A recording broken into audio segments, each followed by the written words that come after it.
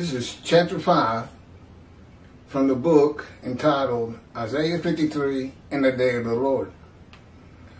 It was typed by me, but every word is God's. This is God's book, his new book, divinely received scripture, modern scripture. It's not like your Bible. What it does is it shows you how to interpret your Bible, rabbis, and don't tell me you don't need it. And way too much preaching of speaking of man's word versus God's words, and oftentimes with an actual conflict with God. His covenant of friendship rules out a Messianic era. World exaltation, God says, when I deliver my covenant of friendship, you'll no longer be the taunts of nations. That doesn't sound like world exaltation to me. You'll be safe on your soil. But that's not what y'all preach. In direct contradiction of God himself, Toby a singer adding to and taking from the Torah, reviving something God did away with, the animal worship and sacrificial laws. God said, I don't want your animals anymore. Even the New Testament has that. And then adding a human being to it. You realize, Mr. Anti-Missionary, that's what the Christians do with Jesus. Sin-free because of his sacrifice of the unblemished lamb. Well, all your people were blemished. 6 million, not all of the Jewish people gathered as one man. For starters, go to chapter, on my videos, chapter 23. There's 2 parts to it. You'll see what God has to say about you because he put it in his book. Same thing with world exaltation for Jews, for Judaism. God put it in his book. It's going to get published. I suggest y'all straighten it out before that happens. And if you think God's not going to get his book published eventually, you got another thing coming, and I will be in Israel eventually. Now, you wouldn't want to debate with me. I can promise you that.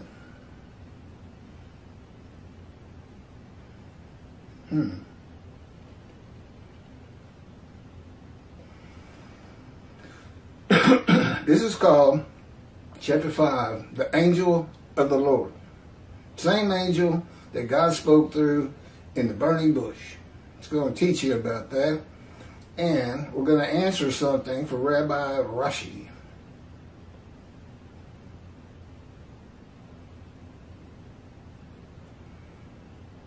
Uh-oh. No, I did this one. We must be on 6. Bear with me. It's early. Here it is. Angel of the Lord is chapter 6.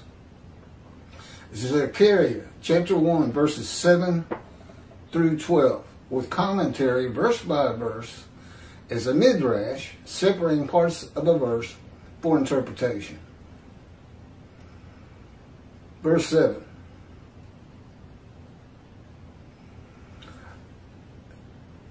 Is this the same one?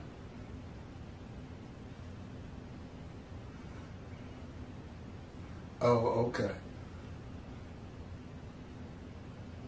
Chapter 1 of Zechariah is where Rashi says, this is too enigmatic. It's a dream and a vision. We cannot interpret it. We must wait for the teacher of righteousness to come. And I'm here. And that's the man of Isaiah 53, who is Moshiach. And we give the answer to him, what he couldn't figure out. I think this is part of that video. But in any event, on the 24th day, this is about the angel of the Lord. On the 24th day of the 11th month of the 2nd year of Darius, the month of Shebat, this word of the Lord came to the prophet Zechariah, son of Berechiah, son of Iddo. Midrash, this word of the Lord. Commentary. This verse continues with, in the night I had a vision. which is not a word of the Lord. The word of the Lord coming to Zechariah means the messenger of the words of God has come to Zechariah, who is the angel of God's presence, and the, in quotes, by God, telling me to put this in quote, word of the Lord. And that's all over the Hebrew Bible and the prophets. He has alighted upon Zechariah to bring a vision from God. The word of the Lord is bringing a vision.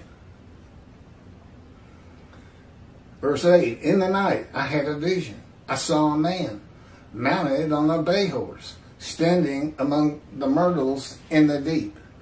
And behind him were bay, sorrel, and white horses.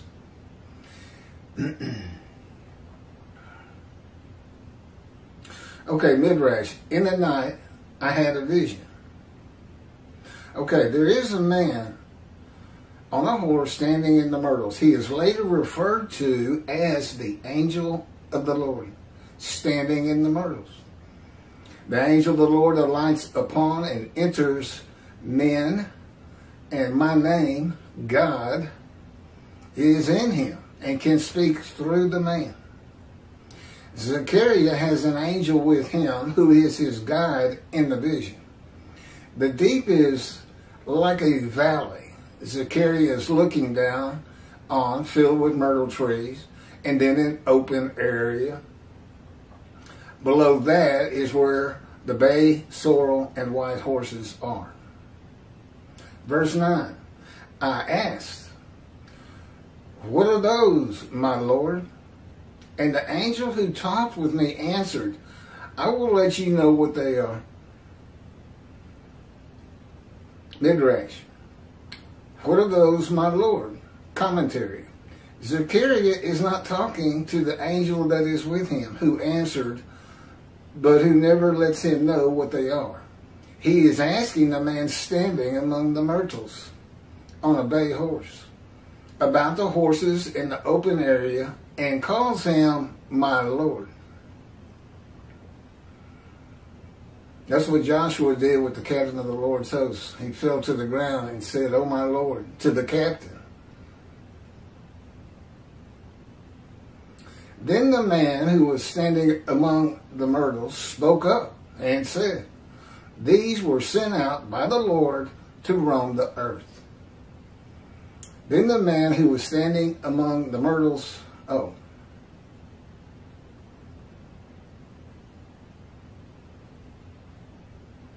answers the question of Zechariah, not the angel who was with Zechariah, and his question was asked to my Lord.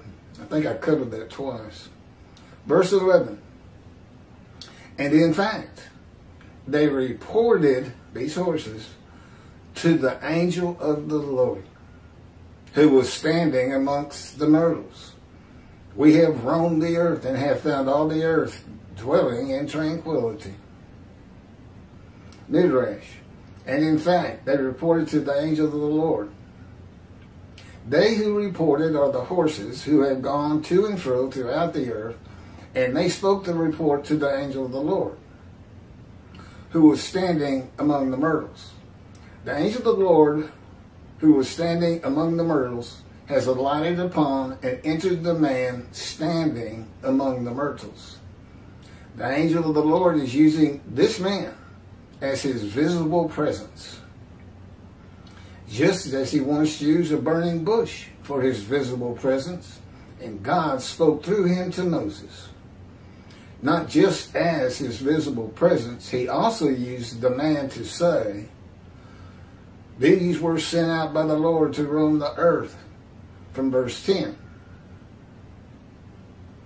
Verse 12.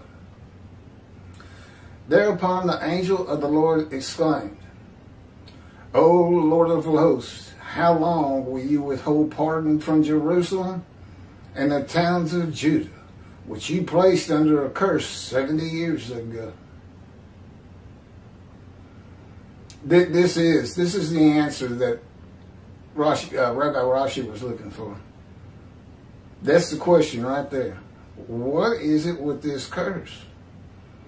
Thereupon the angel of the Lord exclaimed, That's Midrash commentary. The angel of the Lord exclaimed through the man. Zechariah heard the words come from the man standing in the myrtles. It is the only way Zechariah could have heard the words. The angel of the Lord can only speak to the man he has alighted upon. Ezekiel describes this as a spirit entered into me and set me upon my feet, and I heard what was being spoken to me by God, and that was get up on your feet.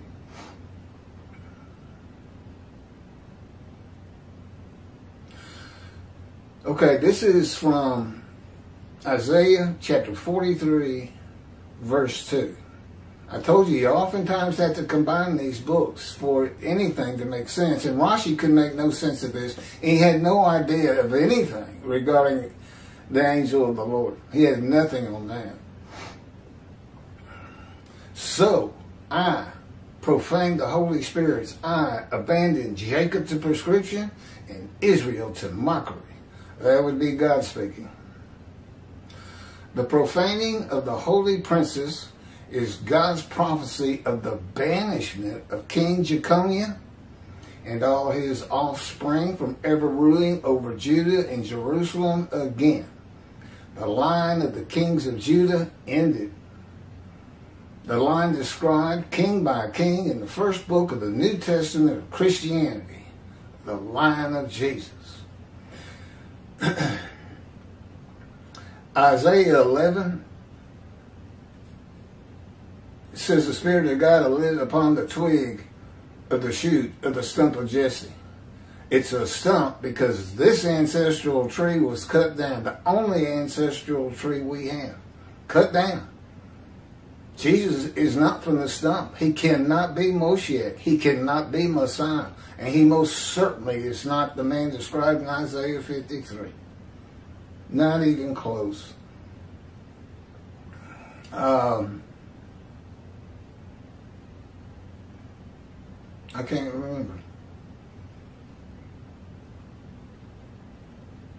The abandonment and mockery are God's prophecy that the northern kingdom and the southern kingdom of the Israelites would be defeated and deported from the promised land. Isaiah witnessed the deportation of the northern kingdom, but the deportation of the southern kingdom were many years after his death. This is Isaiah 43, verse 5 through 7. God speaking, "Fear not, for I am with you. I will bring your folk from the east, gather you out of the west. I will say to the north, give back, and to the south, do not withhold. Bring my sons from afar, and my daughters from the end of the earth, who are linked to my name, who I have created, formed, and made for my glory." If you go to Isaiah 52, that's the return of all 13 tribes, the exiles, all 13. And that's clarified for sure in the book of Ezra. He says the exiles gathered as one man. I gotta fix my TV.